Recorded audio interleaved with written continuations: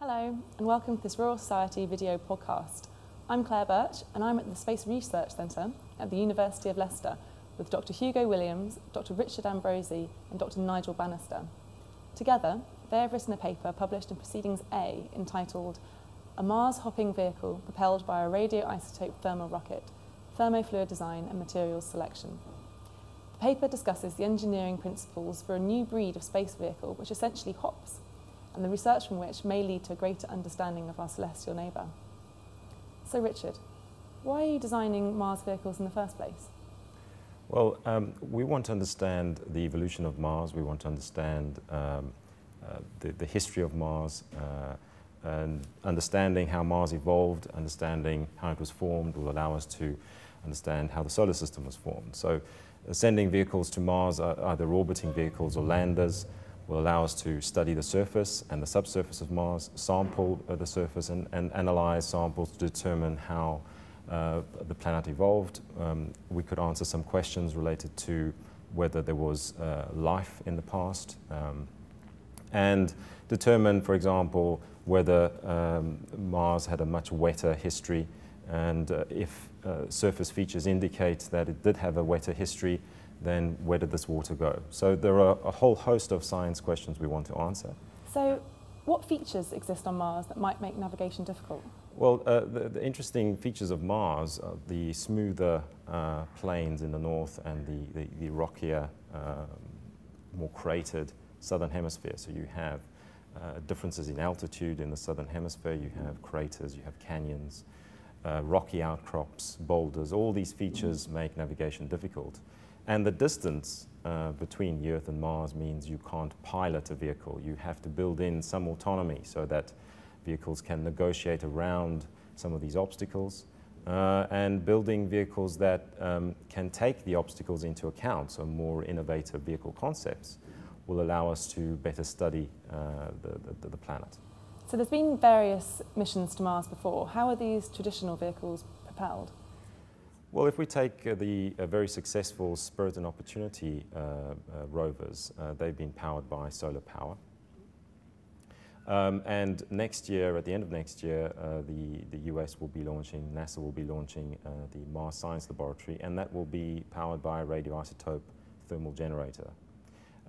This would be the first time that a rover on the surface of a planet is powered by a nuclear power source. So we have to look at the limitations that solar-powered vehicles might have. Solar-powered vehicles don't like dark, cold regions.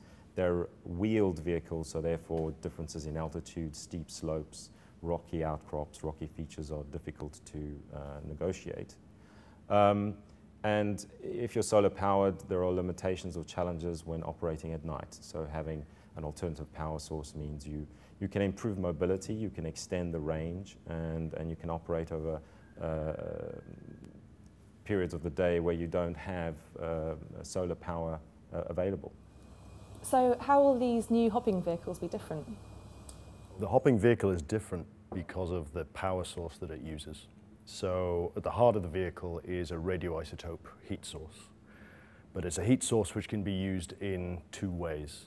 So in one mode, the heat source is being used to impart thermal energy into the propellant, which is carbon dioxide, accelerates the propellant out of the vehicle in much the same way that a rocket motor works. So you have an action and reaction, and it propels the rocket forward. But the fuel is actually gathered from the Martian atmosphere. So it's a carbon dioxide fuel, and therefore we have to have the capability to refuel the craft after every hop. So the heat source can be switched into a mode in which it's generating electrical power through, for example, a Stirling cycle generator. And that electrical power can be used to drive a compressor, which then gathers carbon dioxide gas from the Martian atmosphere, compresses it into tanks, and then we're ready to start the cycle again, switch back to heat mode, heat the gas, propel. So what advantages does this vehicle have over the traditional rovers? Well, I think it's important to say that traditional vehicles like the Martian rovers that we've seen have been fantastically successful in providing an enormous amount of information on the Martian surface. The hopper answers different requirements. So where you have a terrain in which you perhaps wouldn't wish to drive a rover, for example, very rocky terrain or very steep inclines, things like craters, for example, a hopper can access those regions without any problems. So we could get into areas on Mars that just haven't been accessible to us before. So your study concentrates on the feasibility of such a vehicle. What were the main areas of your research? Well, we focused on the rocket motor itself, so the motor that propels the vehicle during these hops. Principally how the design features of that motor translate into the performance of the vehicle. The whole study is part of a large collaborative effort with colleagues at Astrium Limited, a spacecraft engineering company, and the Centre for Space Nuclear Research at the Idaho National Labs in the States. So our part of the work, or our main interest for the purpose of this paper, was the rocket motor itself. How does the performance of a hopping vehicle like this differ from a conventional rocket? Well, in a conventional rocket, you want to maximise the mass of propellant that you carry and minimise the mass of all the other structure and items to give you the best performance. With a radioisotope fueled stored thermal rocket like this, we have this core that we store the thermal energy in. And because that stores energy, it contributes both to the propellant capacity and to the sort of dead weight, if you like. So it's not immediately obvious how we optimise that. And the approach we took was to develop a relatively simple mathematical model initially, and then use a more complex simulation to refine our understanding. So what were the main findings of your research? So first of all, on the hop range, we, along with our modelling and input from our collaborators, feel that a hop range of about 1 kilometre is feasible, and that's for a vehicle that's relatively large and has quite a comprehensive suite of scientific instrumentation on board.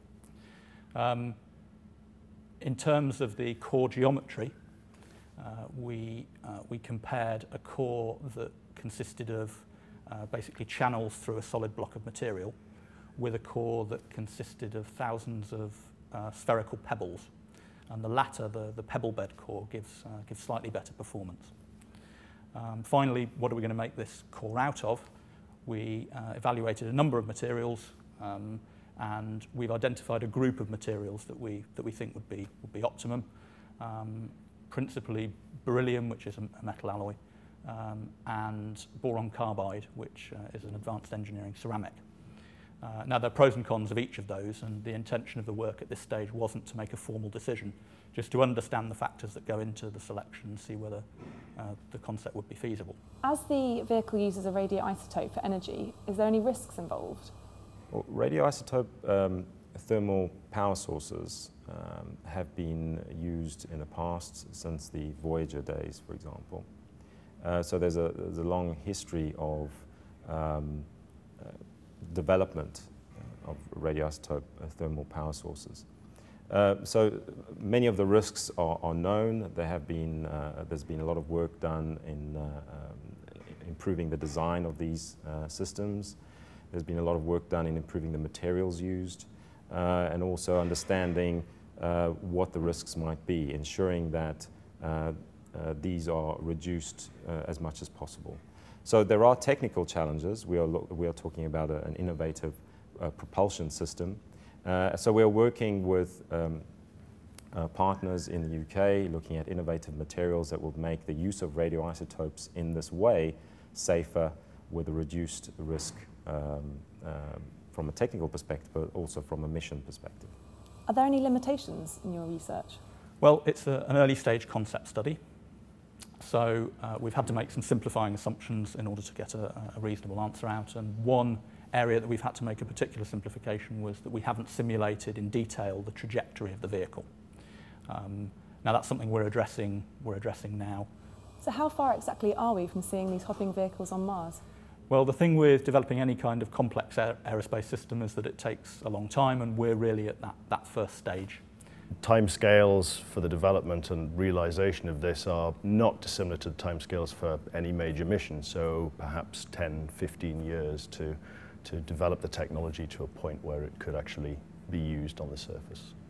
probably early 2020s to mid-2020s at the earliest. But it's part of a much broader range of Mars exploration involving several collaborative programs. The long-term aim is to send human explorers to Mars. I think this has been something that has been around for a long time, this concept that people will one day explore Mars. So developing these technologies, developing nuclear power systems, and utilizing resources in situ on the planet will help produce the technologies or develop the technologies that will enable human explorers to exist on Mars, to live on Mars and explore the surface. Well, thank you so much for talking to us, and thank you for watching this Royal Society video podcast.